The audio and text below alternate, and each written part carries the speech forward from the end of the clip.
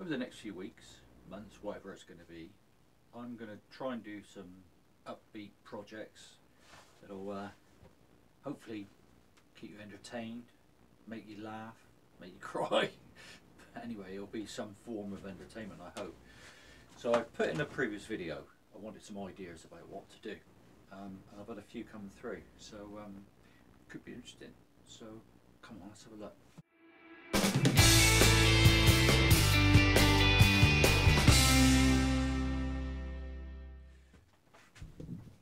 Right, everybody, I've made my decision for today.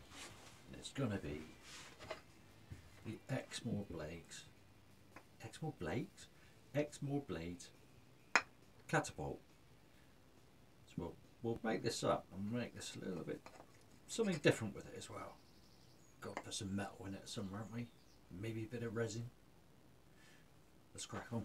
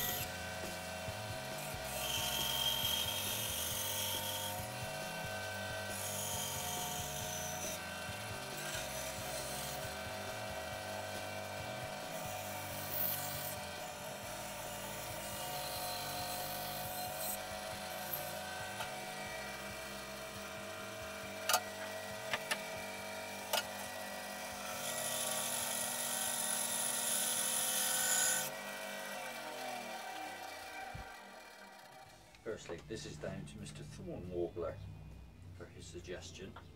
Thank you, buddy. So, and he said it would something simple and elegant, which would complement the kind of the Bronze Age dirk I've made. Well, I don't know if I can do that, but we'll try. So I'm going to use a piece of antler because we're going to put that something like that with a bit of, I don't know, brass in between and something. There we go. So that's where we are at this stage.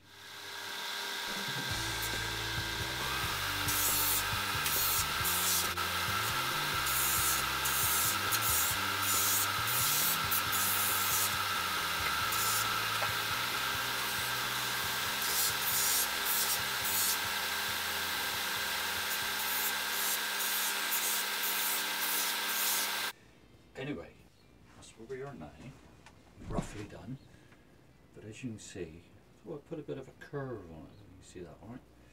So that's roughly our shape. And this is a piece of yew. So that's that stage. Let's move on.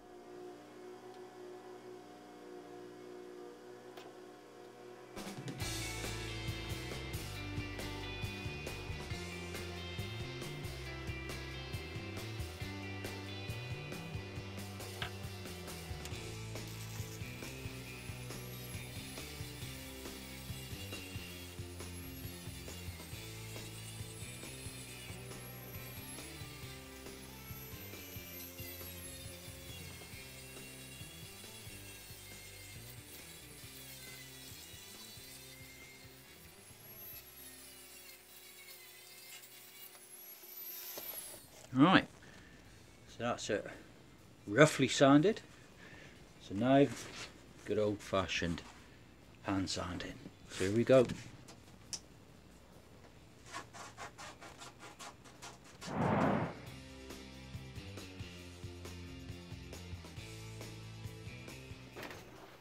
Right, so that's now sanded to 2000.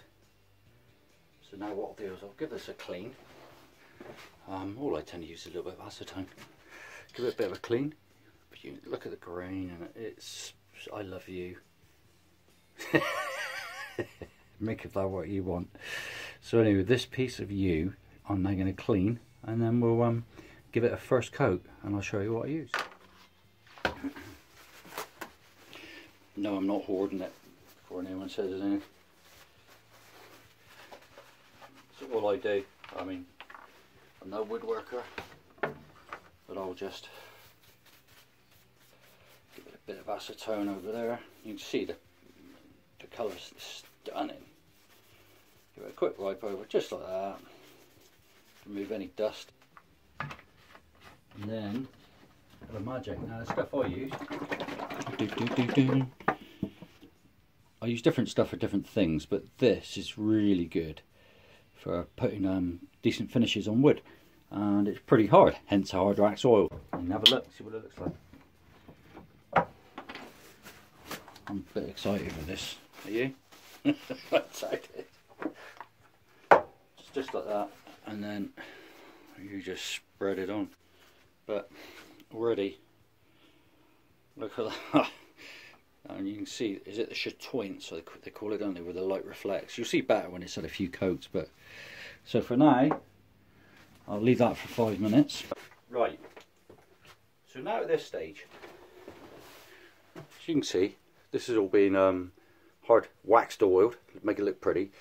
And I'll end up probably reshaping it anyway, but who cares? And I've been thinking, I'm not doing it that way, that's boring. I'm going to do it that way.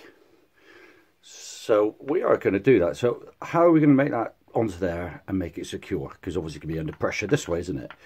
Well, I think steel needs to be involved in it. So what I'm going to do, you've already ahead of me on this one, I bet. We're going to pin it. I'm going to put steel there, steel there, steel there. So then I can make an opening in there and put the key in there as well to make it secure. And then we'll make it pretty. Maybe we'll put a nice piece of brass around there or something like that. Should we carry on with it? Right, let's crack on. Right. As you can see, I've cleaned all these. The stainless steel pins I thought we'd use for that. And then literally, I've got 3 holes in here. And we'll epoxy these in and move on to the next stage. Right. So they're in there. I've drilled 3 holes in here. And of course it was a perfect fit, I'm sure you can imagine. I had to do no fettling with this whatsoever. As you can see, we're pretty much there now. Yeah, that's not going anywhere. But we've got to do something with that, haven't we? We need something. So let's have a look, see what we can do.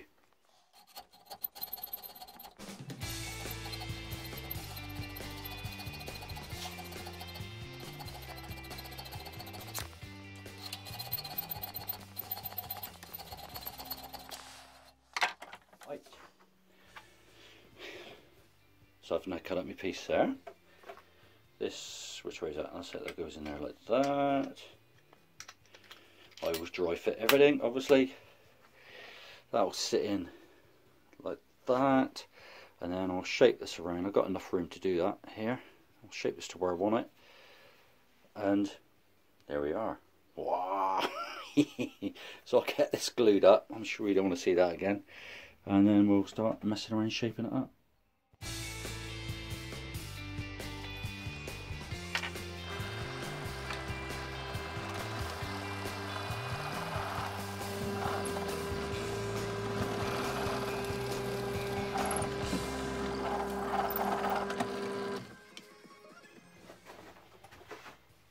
I'm enjoying this one.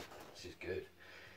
So I drilled, this is still drying, drilled 8mm holes in there, and then what I'm going to do, as you can probably see with this, is I'm going to epoxy these in. I'll push them right through, so then there'll be 6mm holes, and then we can work it from there. So let's get this glued up and start.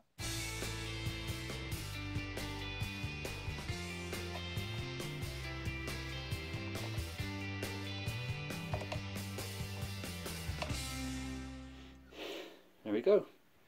So I'll let them dry off. And we'll tidy that up.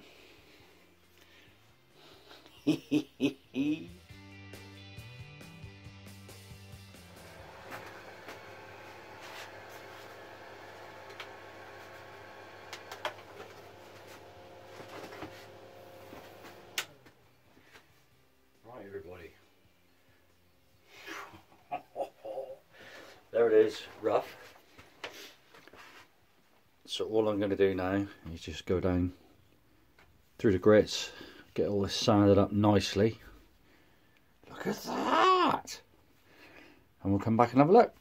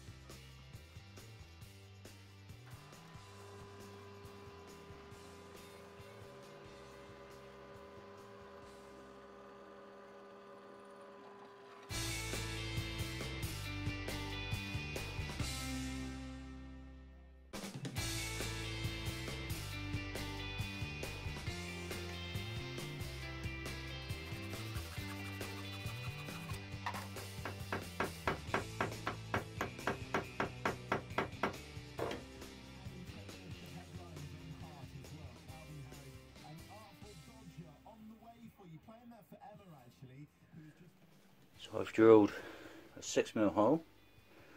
I've got a brass bar in there. That's all cleaned up. And what I'm going to do on this, on the bottom, is I'm going to put a little brass piece on there. Because you're probably getting an idea what this bit is now.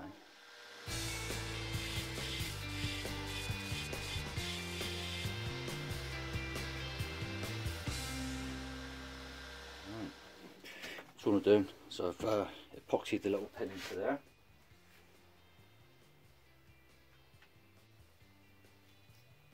There we go. Right guys, so the idea is this. I've made this so you can hold this, like this, you know, there's different ways you can hold it as a catapult. But so that's right-handed that way, but also I've made it so you can use it left-handed. And how I've done this is, you see my little brass pins, right? That slots through. And I'm not going to set it up properly now, just give you a demo. That slots through, right? And then what I've done, if you'll see, I've made some little springs, which you've seen me do. So what I do then, you then literally put the pin through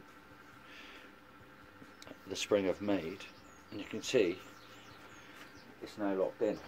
Put it there. There you go. Just like that. So now it's locked in.